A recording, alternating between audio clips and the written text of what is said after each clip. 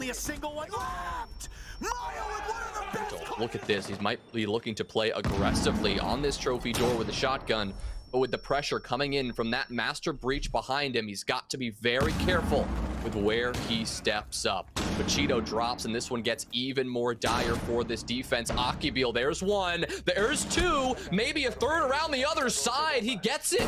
Nitro's down. Pano is now the last player standing. Akibeel in round number 2, he does it all, putting the team on his... On the opening round, can he get any more? Spoit gets Julio on the back end, and there's JV92 to pop his way back through, gets a double. Leon should get the plant. It's the single cover Akanto. He gets caught as well, and JV92, he can make the distance!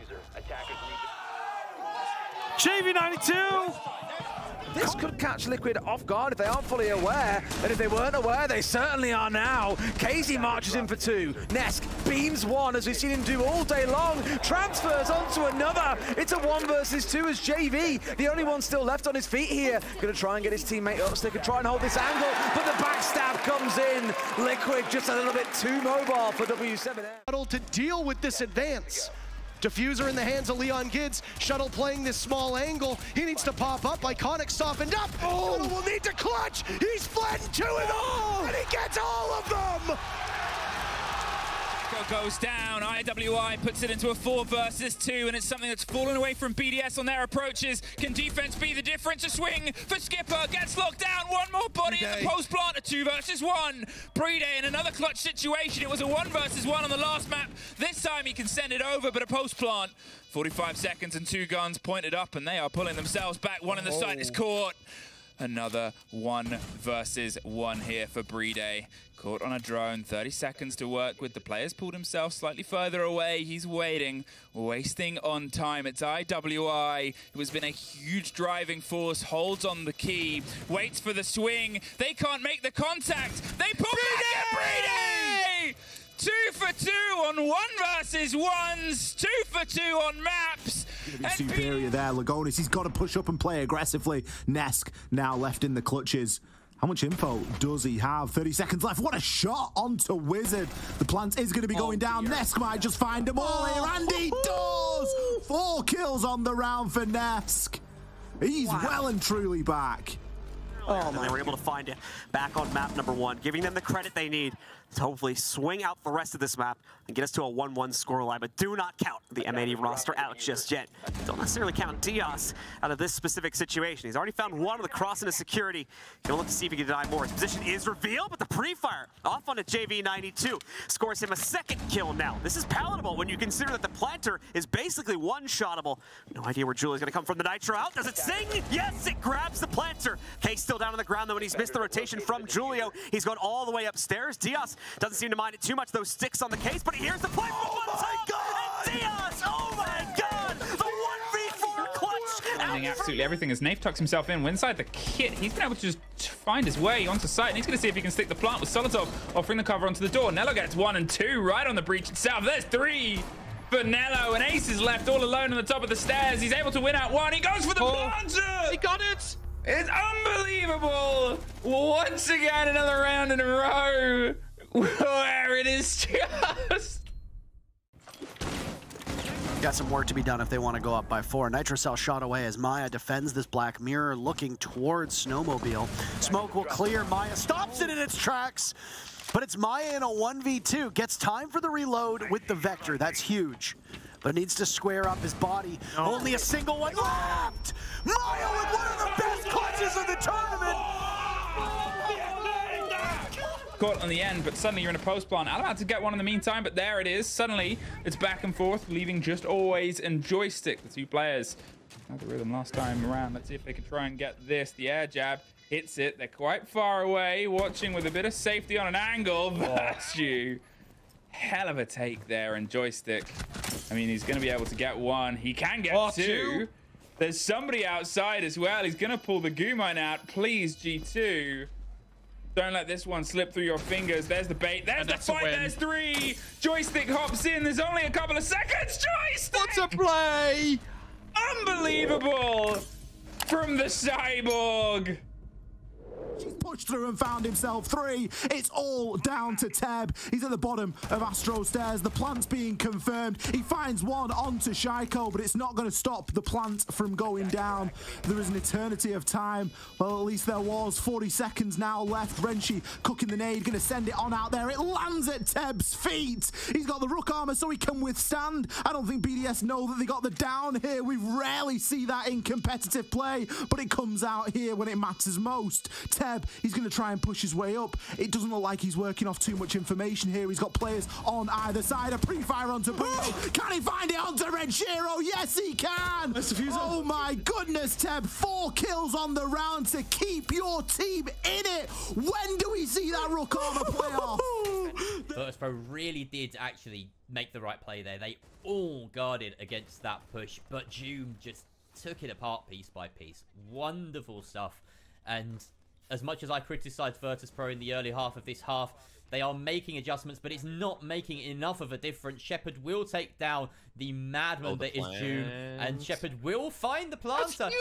Massive kill in the 1 versus 2. 1 versus 4 now, down to this 1 versus 2. Yeah, I mean, it's basically Clubhouse Gym Attacks 101. Don't plant next to the hatch because that's the thing that's gonna happen. Blast with the with the HE out. He does lose out on the engagement. And there's Shepard finding the headshot with the P12 to close things off. Single-handedly defying all odds. VP are not done with Clubhouse just yet.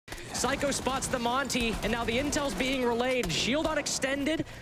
Essex Karma will surround them from all sides. Muzi put to 1 HP even further. Now Psycho the only one left. It's probably going to end up being the smartest move that he could have played this one out for. The drone works its way through, though.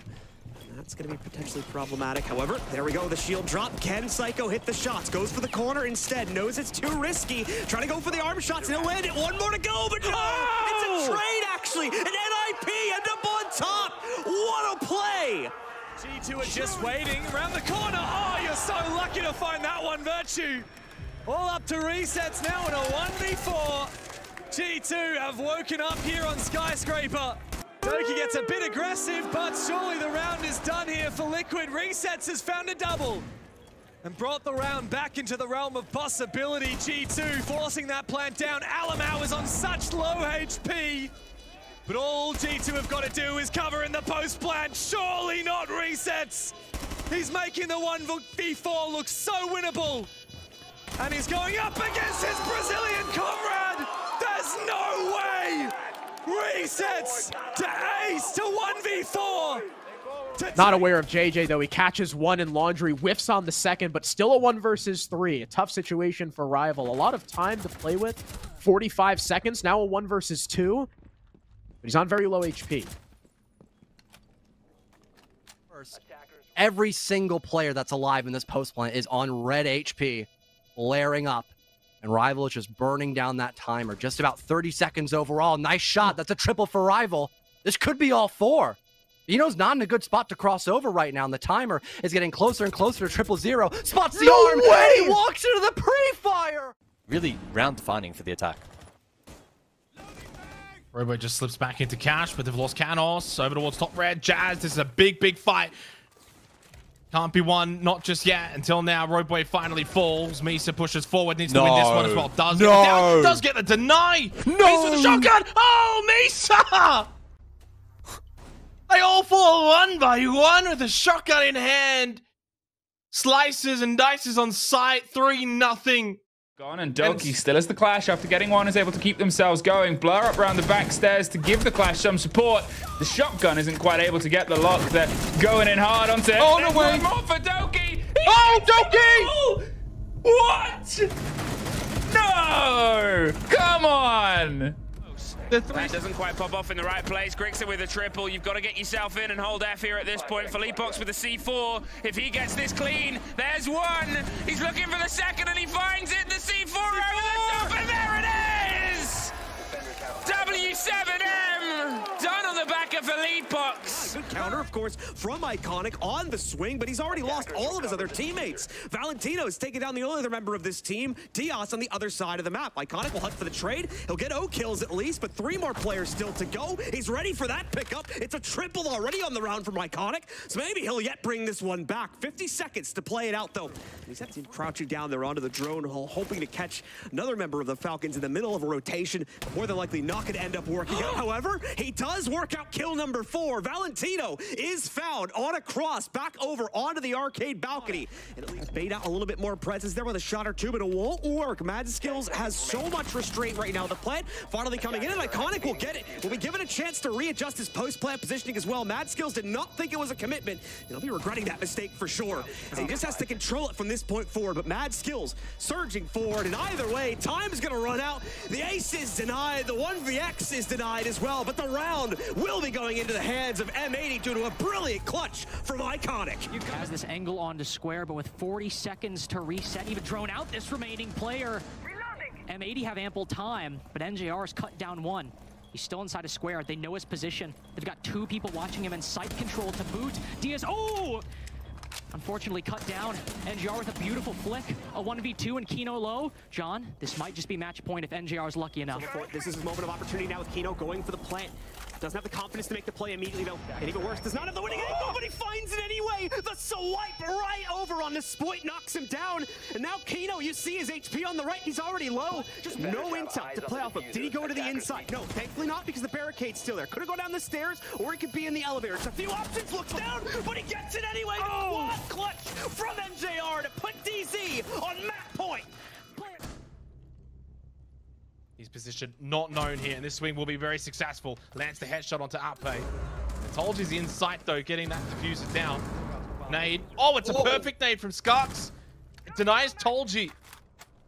Down and now out for the count, and Barcode's low on health, and suddenly diffuser on the floor. 20 seconds left to have to make the drop down, and Skarks is watching it. This is very winnable. The quad to win the round. Skarks makes them bleed. Wonderful play. Iconic might know. No, he doesn't. Trying to give him some information. Leon gets in. That's diffuser down, surrendered in the bomb site. But they will gang up on Iconic, who far enough away is good enough. No! Many! Past the point now where the diffuser needs to be picked up from Cryan. They'll go for the plant. All he needs to do is wait out time, and here comes the run for Iconic. Cryan almost finished. What the hell was that from Iconic? Kill onto Gunner in this execute. Nath taking some damage, but M&M are cleaning house. Sonics have lost 3 players. Rexon will need to clutch. Diffuser in the hands of Uzis. If Rexon can stop it, he'll send his team to overtime. And suddenly Rexon kills them all. He just needs to get to Uzis, and he does it! Good God damn, what a play by Richie! He thought the match was over. No, but it's not game over, guys. It's overtime. It's going to be able to drop Bond, and suddenly it all goes to BDS. I don't even understand. They decided to try and take the fight on the side. Iconic can't get his way back up the stairs. And from 20 seconds and nothing to 10 seconds and a technical, I was going to say 4 versus 1. It's a 3 now. They're down getting the plant down. They finish off 1 player. The pistol. Oh, no, no, do you wait? J9O also got the cap kill. It's J9O's round. Does he know he's tucked in left side? No, he does not. Revan are about to steal this round on left side. He gets a 9. He does with the SMG 11. Sayo Chen goes nuclear to save it for Northampton. Oh my God. Allowed into Con. Oh my God.